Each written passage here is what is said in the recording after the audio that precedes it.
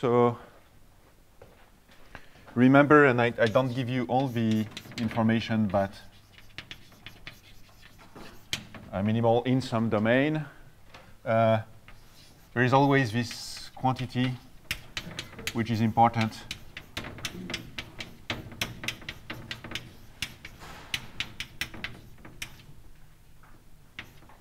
Okay, and when you're minimal, this quantity is constant as a function of R. Okay, and if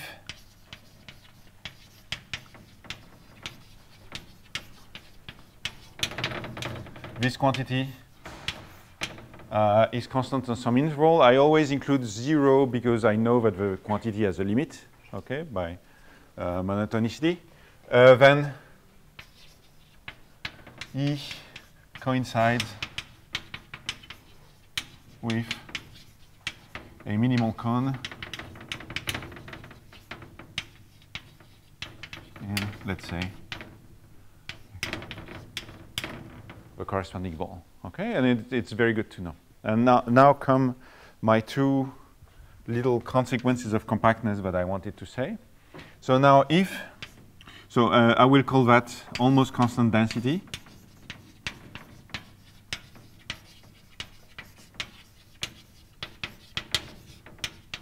Okay, and I will scale things out so that the statement is just a little bit simpler. And then freely I will rescale in the other direction if needed. So let's say if E is almost minimal in the ball, let's have center 0 and radius 2. And there is this gauge function h of 2. So the thing that measures how almost minimal it is. And I suppose that it's less than epsilon. So things are very close to being minimal. And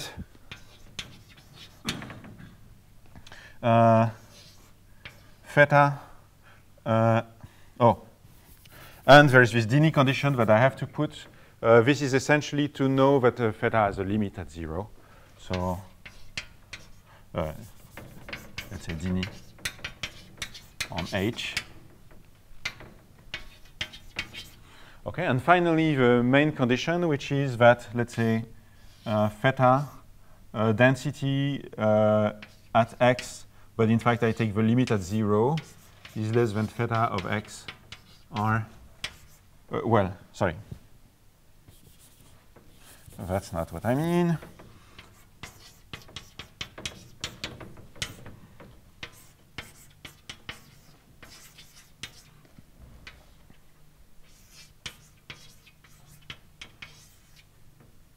Okay, so this is the main assumption. And I'm trying to be clever, but you should not. Let's think that E is minimal. In this case, the density is non-decreasing. In this case, this thing takes a simpler formula, which is the one that I almost wrote, which is that the density at 0 is less than the density at R, less than the density at R0. And I suppose that this last one is very close to the density at 0. So that's what I mean by almost constant density. Okay. With all these natural informations, I claim I get that there exists a minimal cone X such that E is delta close to X in, say, half the ball. Okay, and delta close means every point of E is within delta of X, and every point of X is within delta of E. And the quantifiers are, as you guessed, if you want very close here, you have to ask much more constant density than that. Okay, so. 2 words about the proof, but I don't write it down. A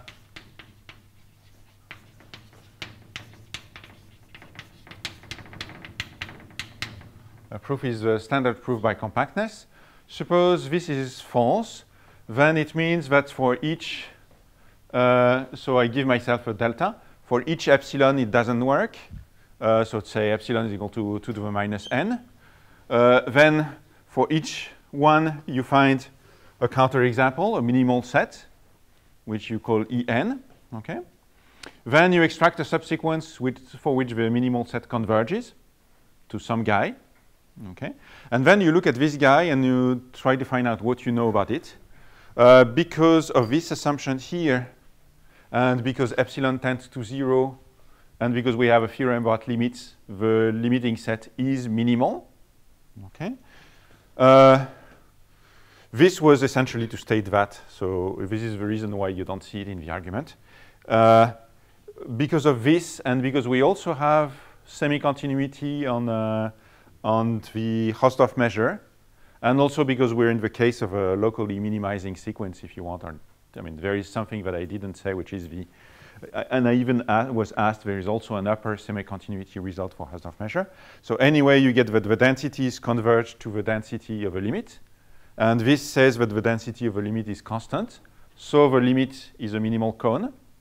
And if the limit is a minimal cone, after some time, you get that it's epsilon close to the other guy because this was the definition of a limit. Okay, so it's the sort of arguments. As soon as you have a good theorem about limits, you play this game all the time. Okay, so again, this is more or less the same as this, but this is the one we're going to use. Okay, and there is a second thing that I want to use also.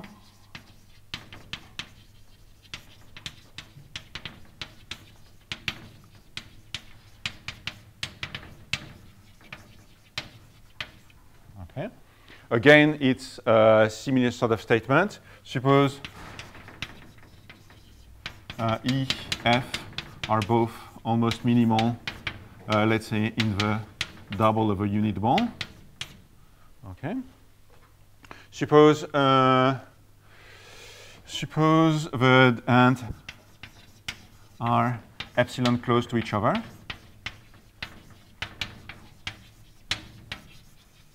In that ball. Suppose again that Dini, I think in this case I don't need it, but since I don't remember for sure, let me just put it. And H of 2 is less than epsilon. So both are with the same H.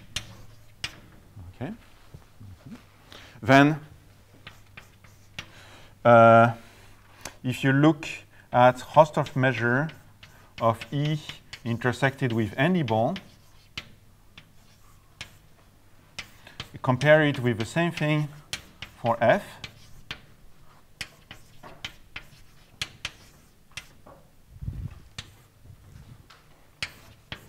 You make a small error.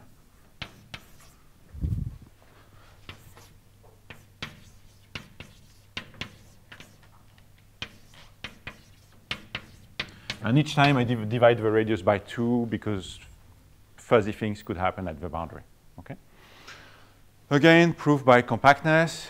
Suppose this is not true. You go to the limit. You can go to the limit in the Hausdorff measures, as I hinted. If you started with guys that were more and more close to each other at the limit, they coincide. In other words, they have the same limit. Hausdorff measure goes to the limit. Yet you would find this ball where the two things are different, contradiction. Okay, not so surprising. There is just a little thing that I have to say. Here, if you want the Hausdorff measure to really go to the limit, in principle, the theorems that we get is that we only get a lower semi-continuity result for open sets, inside open sets, like in these balls. The upper semi-continuity would be in closed sets, like the boundary of a ball. So hidden in this lemma, there is the fact that actually the intersection with a sphere of a minimal set has measure 0. Okay, and then I can say this. And if I did not want to use this, I would have to say for almost every radius, and it would not change things so much. But okay, no, nothing too surprising. Okay, when you control, essentially it means that when you control the almost minimizers in some way, you usually control them in the other ways that you like. Okay. Good. No question about this. Then I have a short section on blow-up limits.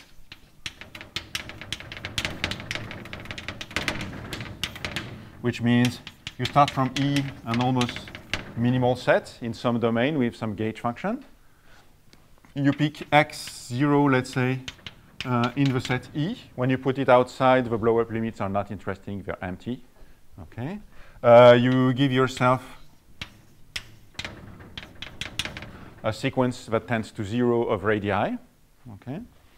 You define Ek is equal to E minus x naught, so that puts it back to the origin, divide by Rk, that blows it up, because Rk tends to 0. Okay. And you notice that this is almost minimal in the open set Uk is equal to, same formula, 1 over Rk E minus x naught. If x naught is in the interior of U, these domains increase and they eventually contain everything, with a gauge function which you can also compute.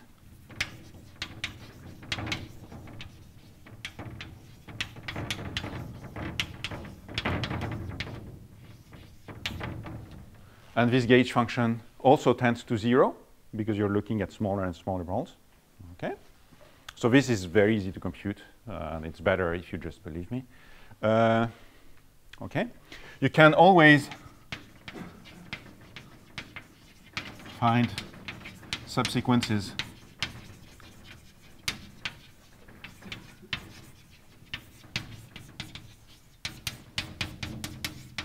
tends to infinity locally in Hausdorff measure, and in this case it happens in the whole Rn because the domains tend to infinity. Okay, not surprising. And this is called the blow-up limit.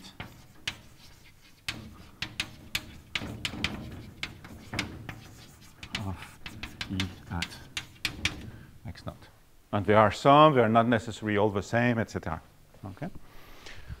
And what can I say about those blow-up limits? And again, I'm reviewing, and the story is exactly the same thing as for Camillo. We have theorems about limits, so everything has to happen nicely.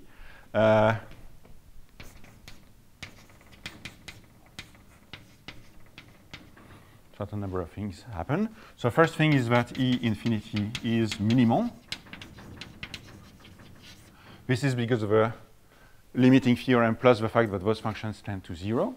Again, it's really everything here is happening on the whole domain and not just a small domain. If you look at, let's say, theta, E infinity, so the density, let's say, at a point 0 and radius r, you look at what it is. There is this theorem about limits that says that Hausdorff measures tend to the right thing here. And in fact, here I can say that it's the limit for each radius k tends to infinity of theta k, and I suppose you know what I mean, of 0 r is the same thing as the limit r tends to infinity, k tends to infinity. When you compute this guy, you do the change of variable by blow-up. Thetas are supposed to stay the same because they were normalized correctly, and you're left with theta e of x0 r rk. And when you look at this limit, this is exactly what we call theta of x0, 0.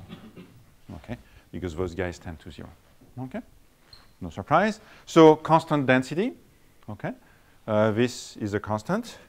Not only that, but the constant density is exactly the density at the point that we started with. And in particular, this means that E infinity is a cone. Okay? So blow-up limits are minimal cones. We're supposed to be happy for some reasons, but the main one is that you expect minimal cones to be much easier to understand than minimal sets of the same dimension. In fact, when you want to study a minimal cone, you want to look at its intersection with a sphere. Okay? You get one set with one less dimension. So the bad story is that it's not really minimal. It satisfies some minimizing property that comes from the fact that it was a minimizing cone. For instance, you would know that it's If it was smooth, you would know that its mean curvature is 0 on the sphere. Okay. Okay, it has some minimizing properties, but not all of them. Okay, so it's not as easy to continue with the induction as you would like. Okay. So for instance, if you start with two-dimensional minimal sets, you get two-dimensional minimal cones. The intersection with a sphere is one-dimensional, satisfies some minimality properties, and it's not so hard to show that in this case, the intersection is composed, maybe I'll write it down, is composed of arcs of great circles, I mean geodesics, right, on the sphere. And this is already an important information.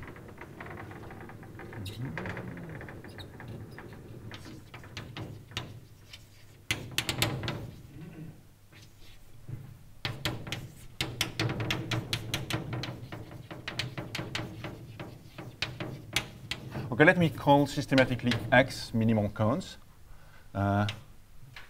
Let's call K X intersected with dB of 0, 1.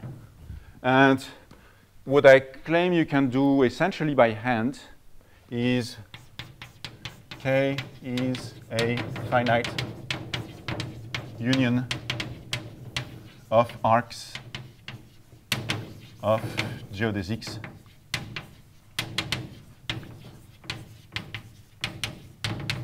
So geodesics are just great circles, which means circles that come from planes that contain the origin. Okay, and this is, I mean, it's not enough. We still have to know which finite unions are minimal cones. It's not always that easy, but at least you get some information. Okay, you're back to a one-dimensional problem, and in principle, you're happy for some time. And since I started talking about dimension 2, so when n is equal to 3, again, d is equal to 2, then, in fact, the list of minimal cones is known.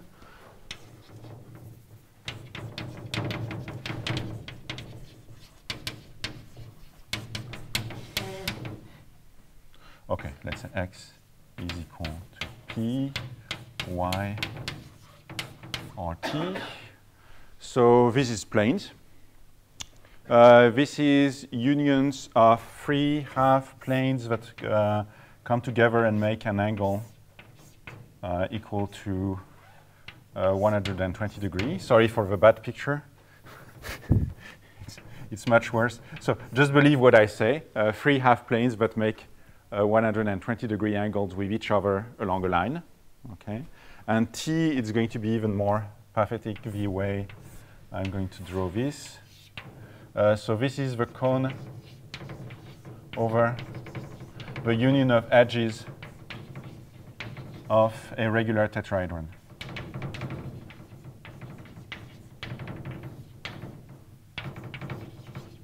Okay, it has a spine composed of 4 legs that make equal angle to each other. And then here there is a face. Here there is another face. There will be a third face that I don't want to draw with a third leg below. And there is 3 more faces that I don't draw here below. Okay? 1, 2, 3, or something. Okay? I'll show pictures later, but I don't want to do it now. And I hope you know what it is. But okay. So again, 6 faces, 4 edges, and okay. Okay. If you know what, you imagine the tetrahedron, you imagine the center, and then you have to think about the edges and things like that. Okay. That's okay. That's what's happening in dimension 3, and when larger than 4. These ones still exist. You take the product. I mean, you just take one of those in R4, and it's still minimal. We know 1 or 2 more. In fact, we know 2 more, as far as I know. We know one which is actually a whole collection.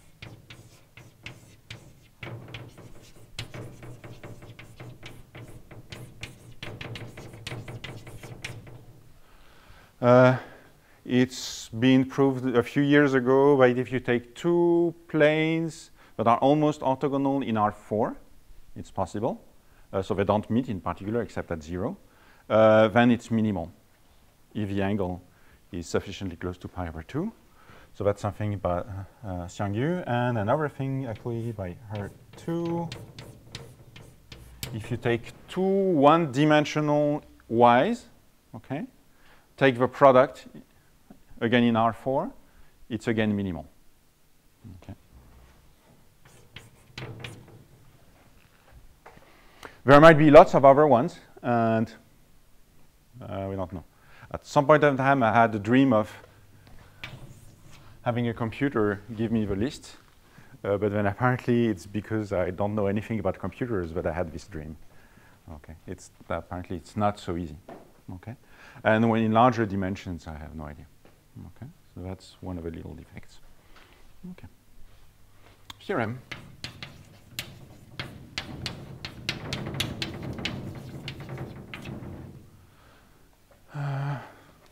Don't remember the date, about 70, I think. Check that I don't forget anything here. Okay. Yes? I have a question. In the list of cones, is it true that so the value of the density characterized like the kind of cone? For the small ones, yes. So for instance, one thing, but at the same time, there are stupid things that we can't prove. We believe they are true, but we can't prove them, which would sort of contradict what happens. I mean, it's in this game, you know, when you don't know what to prove, actually, this is the way you start stating theorems that don't go too far. You try to list minimal cones by density. So one thing we're completely sure of is that the lowest possible density is planes. This is because we have this density result for rectifiable sets. Those guys are rectifiable. So almost everywhere the density has to be larger than, in this case, it's pi, okay, which I will still call omega 2. So planes are the best. Up to dimension 8, I think, or 7, there is this Simon thing that says that if you try, so if you try something on the sphere, which is smooth, okay, up to dimension 7, you know that you will not get a minimal cone, which means, okay, which means that up to this dimension and afterwards, I don't know. It's possible that afterwards you can prove. You have to have a singularity, and the lowest possible singularity in this case that you could probably prove by induction. So I'm saying this for sure for low dimensions, but I think this part is true, is a y. Three things that. So the next density is 3/2 times pi, and I think this is true in many dimensions already. Okay. And then this is the time when I don't know exactly, because it could be, we don't know a Simon theorem based on y's. So if you have something on the sphere which looks like a y, intersection of a y, which means 3/2 circles making the right angles, but a smooth version of that, we don't have a theorem of Simon that says that this thing here is not stable. Okay. As a consequence, there might be very flat versions of the y that could be minimal, okay, would have densities that are as close to 3/2 as possible. So we know that if the density is 3/2, it has to be a y. It cannot be a small perturbation. This is part of a Gene-Taylor theorem in some sense. Okay. But again, I mean, there might be already at this point, there might be candidates for being minimal cones that are just a little bit above, okay? And then it's not completely clear whether, I mean, if those guys exist, maybe there will be multiple densities. So there is one case, of course, where you know that what you were saying is not exactly true, but at the same time, it's cheating. If you take two almost orthogonal planes, they always have the same density, but they are not exactly the same. At the same time, I mean, it's clear it's part of the same family, so it doesn't count. Okay. And then we come into this problem that anyway, I don't have any cone to propose to you, so the conjecture is still true up to what we know because we don't have a counterexample.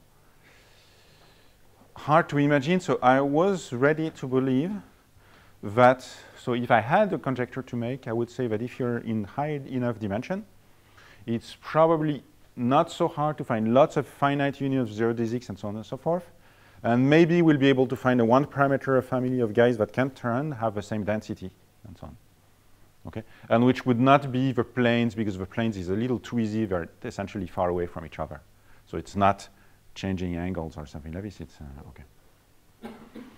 But I say this, but for instance, Yang Yu says exactly the opposite, saying too much rigidity, you're never going to be able to do that. Okay. Neither of us can prove the other wrong because we don't have examples. Okay. Right. Gene Teref here. No more questions?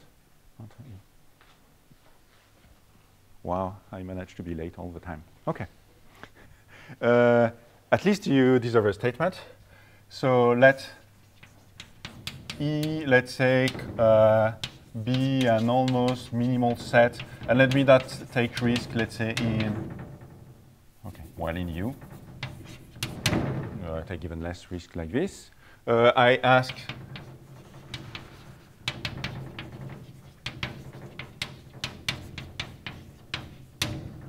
for some positive alpha R to the alpha, but again, a strong Dini condition would be enough, but then you would not get exactly C1 plus epsilon.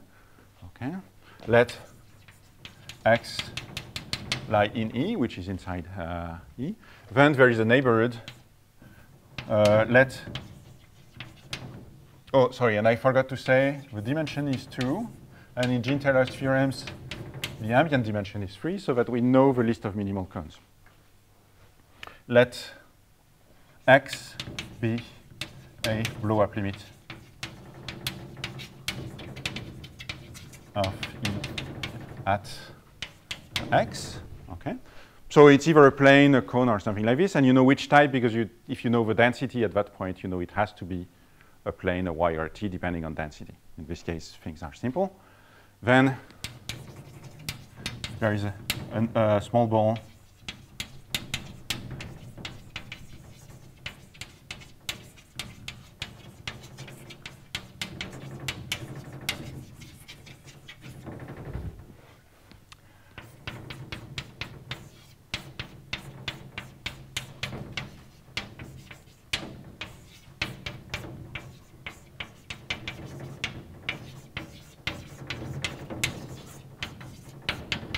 So in this case, Rn is R3.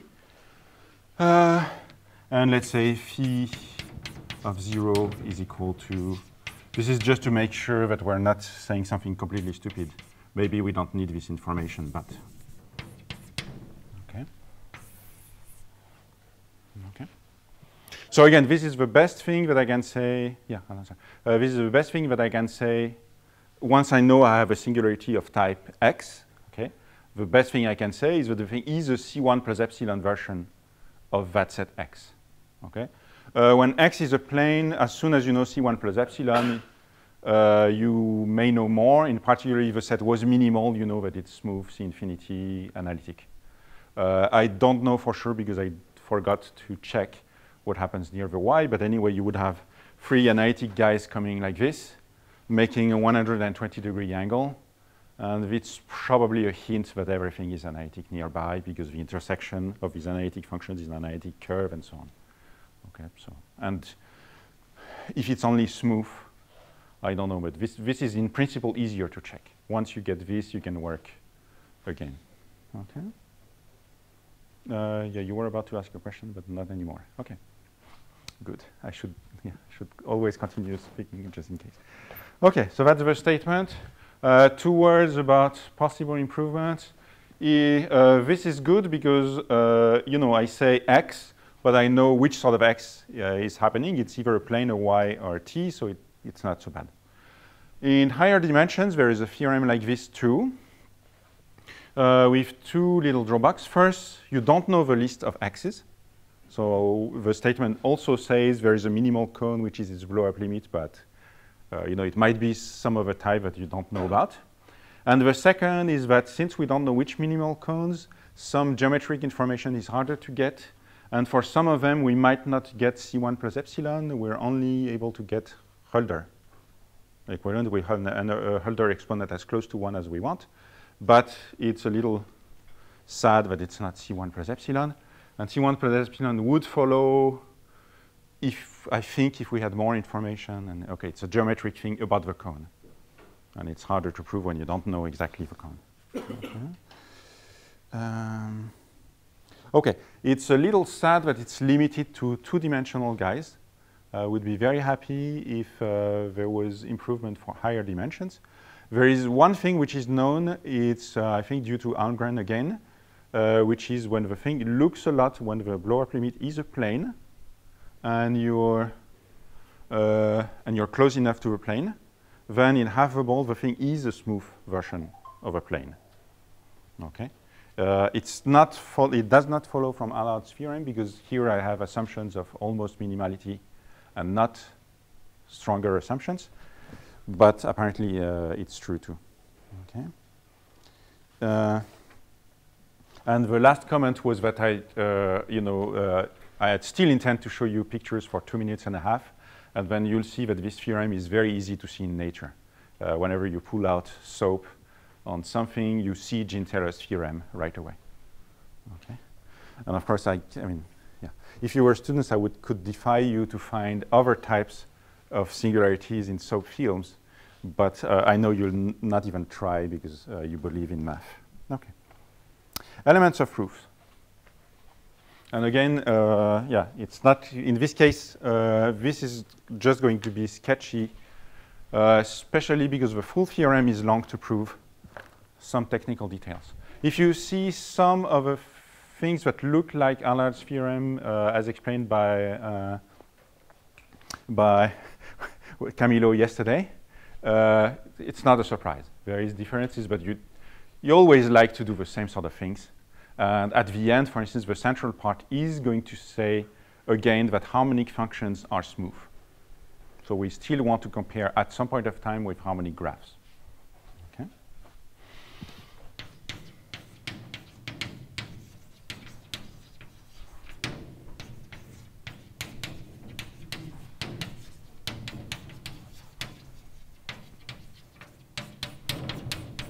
So before I save it, OK. If you wanted a C1 plus epsilon result, you have to get some geometric information or another. The simplest is to use these numbers that measure flatness. OK. Oh, maybe, let's say, the initial x is equal to 0, and then I can use the letter x for some other point nearby. OK, so everything is centered at 0. If we prove that this is less than c times r to, let's say, the power alpha or epsilon or something like this, then it's going to be enough to prove C1 regularity. So if I prove that the guys are flatter and flatter, it's really a matter of, this tells you that the differences between two approximating planes will be of the order of r to the alpha between r and r over 2. Then you show that the direction of the plane converges when r tends to 0. Then you show that it's Hölder continuous, and at the end you get the result. Okay. So I'm saying this, but in this Hölder version, which would use a theorem of Reifenberg on parameterization, which is not so bad anyway, we'll try this.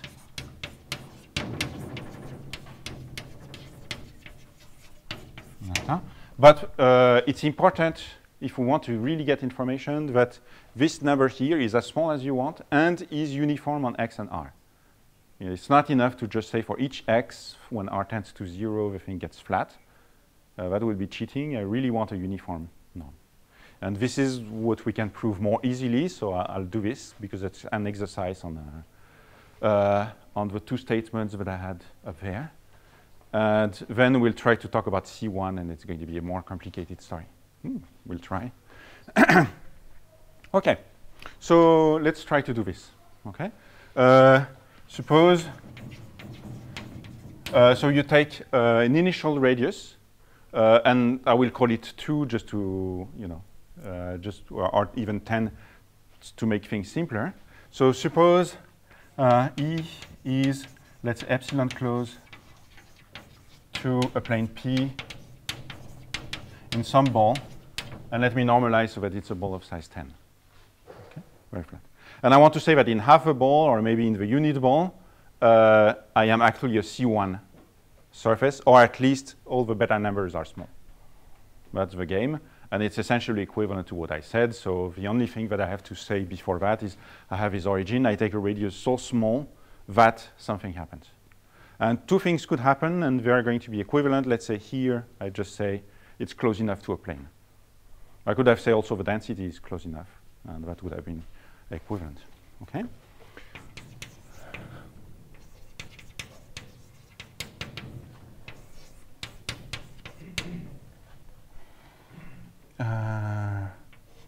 R is less than omega is pi plus epsilon 1 for x in, let's say, E intersected, or let's even say the ball of center 0 and radius 5.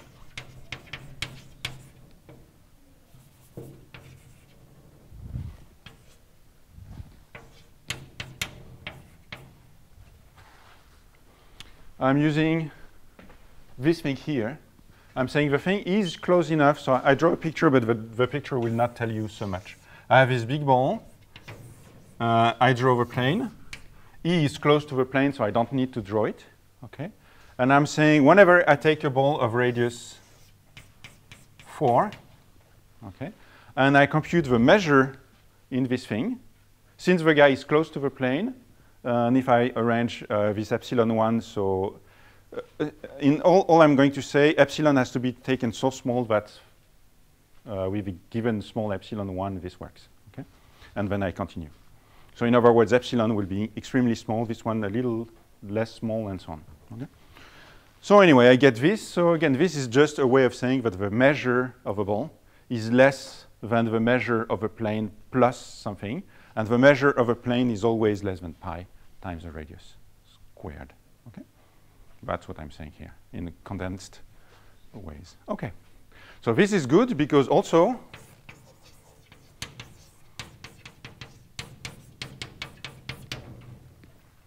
at any point of E, okay,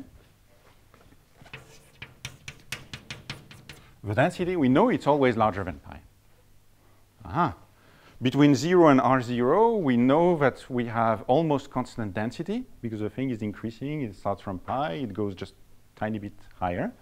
Okay.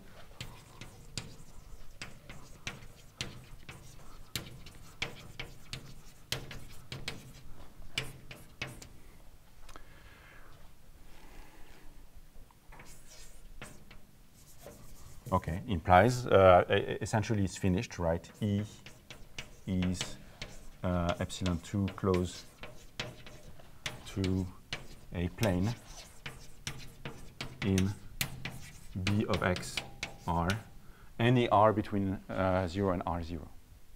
Over 2, and this is the reason why I took 4 and I have still 2 left. Okay? Yeah, not much happened. That was the point. Okay?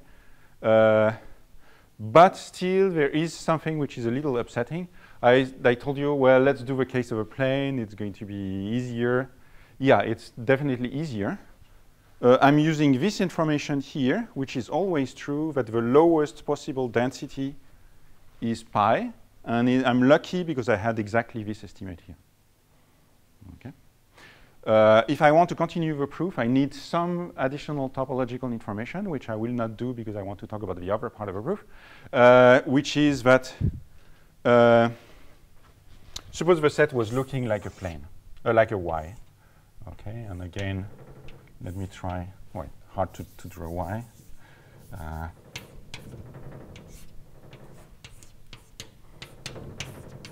Okay, bad Y. Okay. On all the balls centered here, the thing looks like a Y because it's a blow-up limit anyway, and we don't worry about this.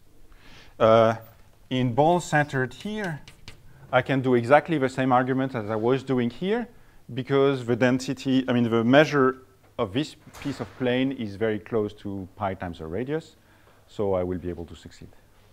But of course, if I happen to take an x which is here, I'm in slight trouble, okay? And there is a lemma which is needed to say that actually when I take a ball like this, I can find points of type y, which means whose blow-up limits are y's or whose density is 3/2, okay, nearby. And then I can apply the same argument to them, saying, haha, the density was large, the measure is not much larger, we can finish. Okay, so there is a topological lemma that says you can find points of type y. Okay, and I say topological lemma because the way you prove it is you say, okay, suppose there is no point of type y, then the thing is smooth.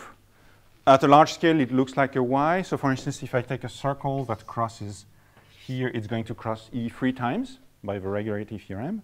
By continuity of a number of crossings, modulo 2, you get a contradiction, okay? And it's a contradiction of topological nature. And it works very well in this case. If you were in higher dimensions, you would be in trouble, okay? So that's supposed to be the end. Here I'm saying you can fix this problem because we're in low dimension and we only have 3 types of minimal cones. Cones of type T, but the points of type T are isolated. It's the center. You don't care about it. It's everything is fine. Points of type Y, and you have to find enough points of type Y to apply my argument below. And this is topology. And then points of type P are easier because you apply the argument right away.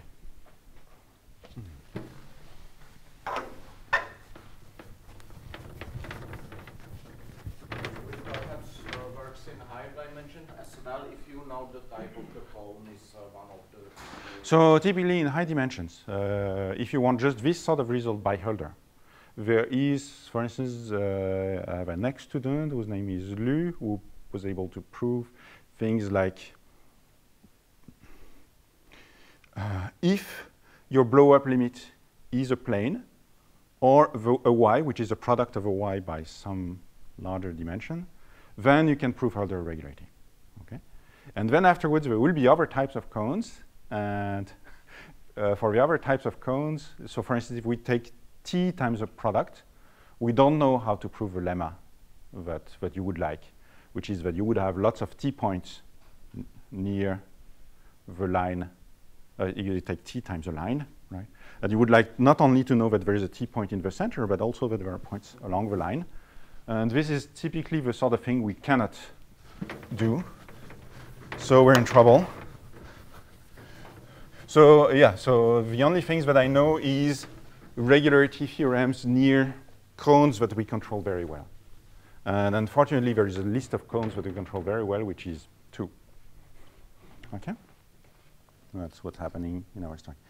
Okay, so I'm supposed to say, so here the things are easier, okay? And I think it's worth mentioning it. We still get some information of the Hölder equivalence because we only want some uniform estimates and we don't want to show that something tends to 0. In order to prove a C1 estimate, you have to prove some decay. Okay.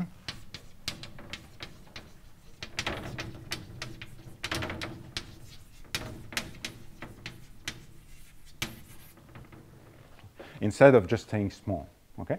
And small you can prove by compactness. This is what I did essentially.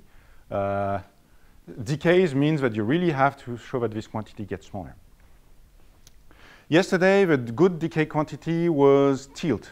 We don't want to use tilt because with sets like Y, we don't know how to define it or control it or anyway. Tilt doesn't seem to work so far. Maybe it will work one day, I don't know, but at this time, in the proof that I'm presenting, it's not tilt, okay? Because we cannot control it so well. And in this case, it's going to be density excess.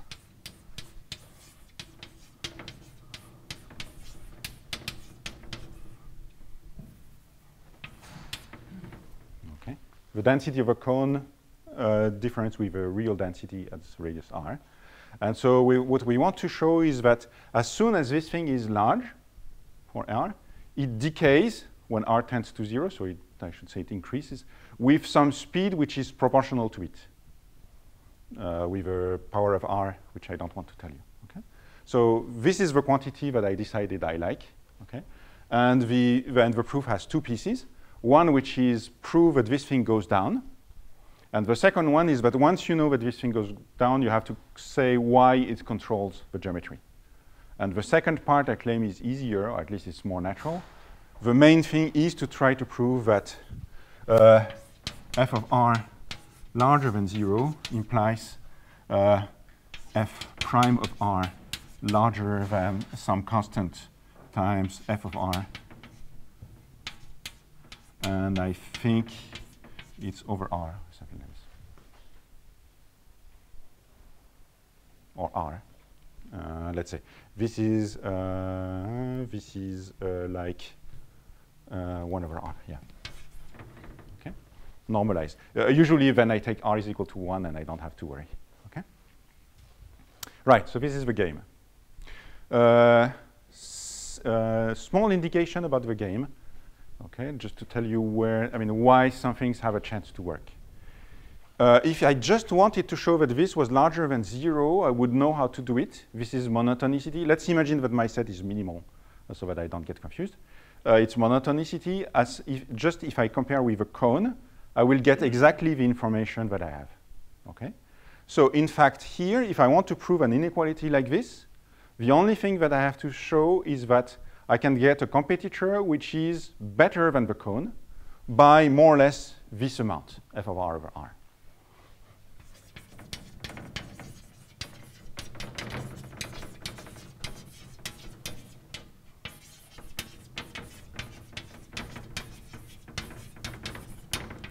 So this is the sphere of radius r, okay? And improve significantly, which means win something like f of r, in this case times r2, right scaling, okay? So that's the game, okay? Is this like Breitenberg's epiparametric inequality?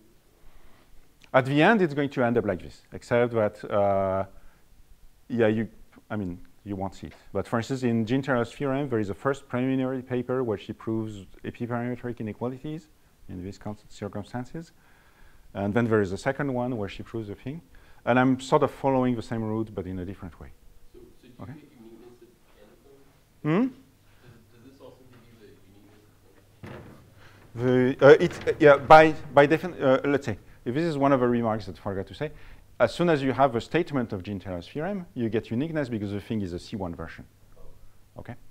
But of course, it's cheating because you get the uniqueness in a case where you know more. Right? It's not.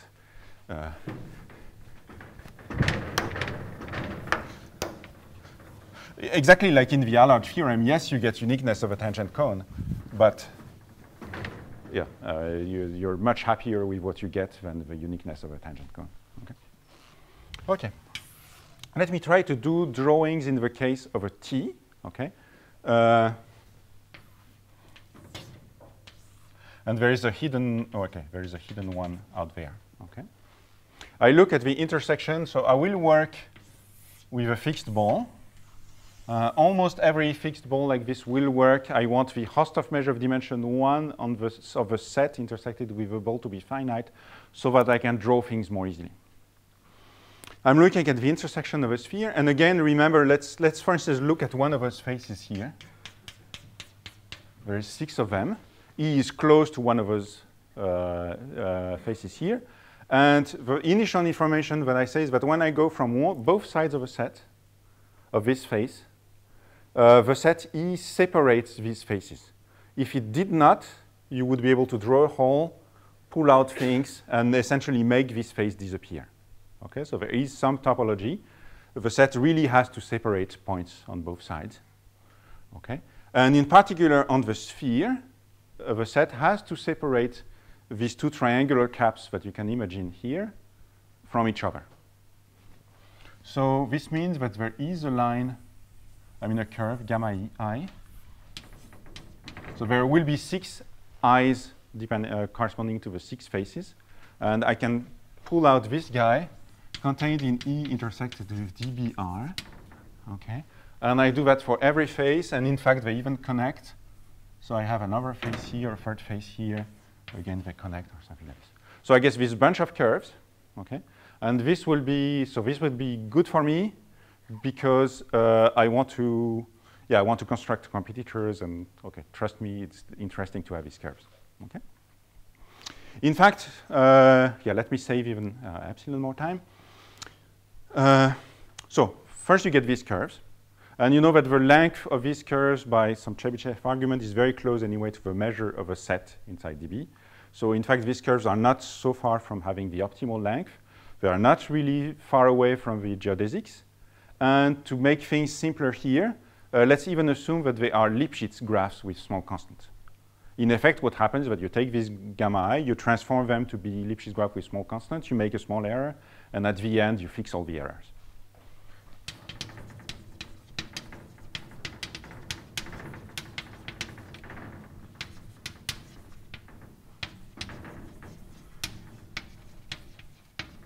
And I will tell you in a second what I mean by Lipschitz with small constants. Again, otherwise, what happens is that you construct Lipschitz guys, and then at the end, you do manipulation. So the good thing about Lipschitz curve with small constants is that, for instance, so let's say I was supposed to compare with a cone.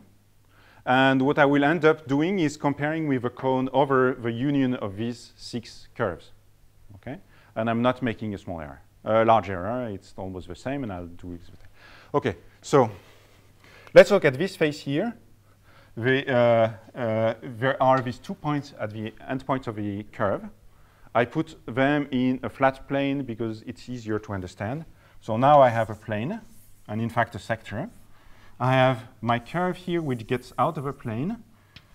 I have the 2 points here that are on the plane, and 0, which is also on the plane, which are the endpoints of a curve.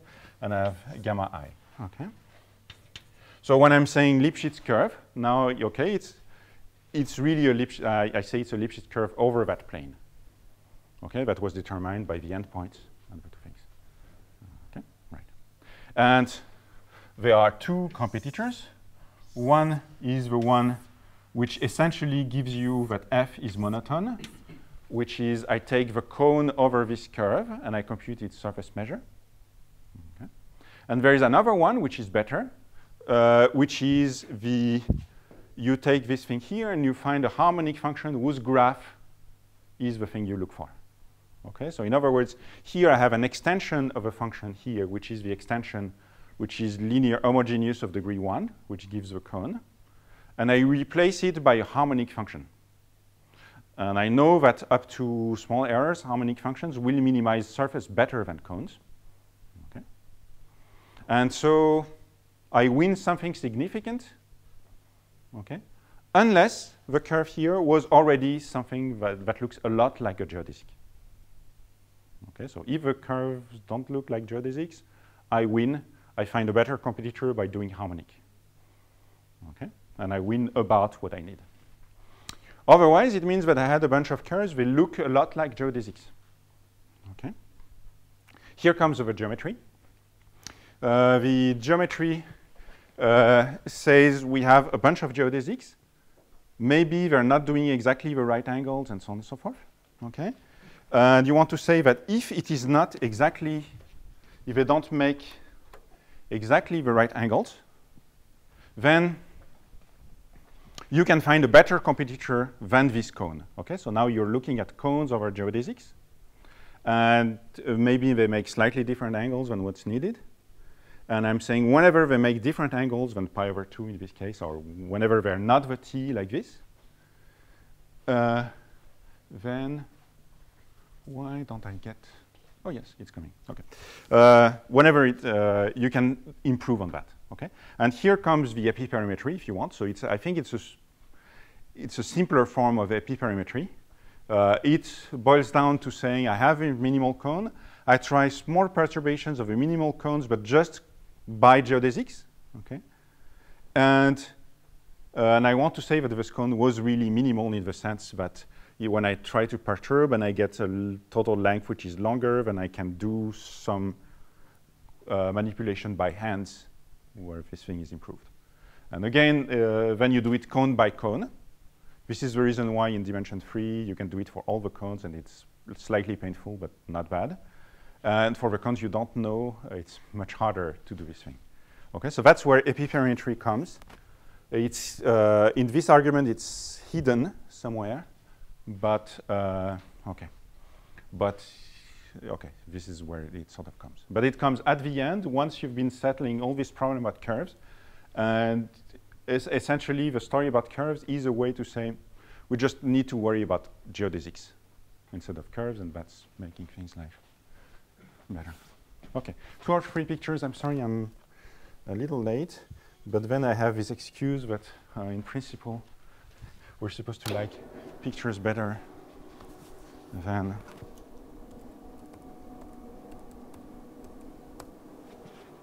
if I ever get to enter my machine.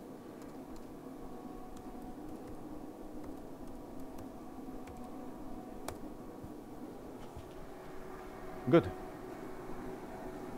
Okay, so the goal of these pictures is to remind me also of many things that I didn't say and forgot, but at the same time, it's probably going to be too short. So this will be rather fast, I think. This is what I promised to you. These are the 2 cones that I was drawing so badly.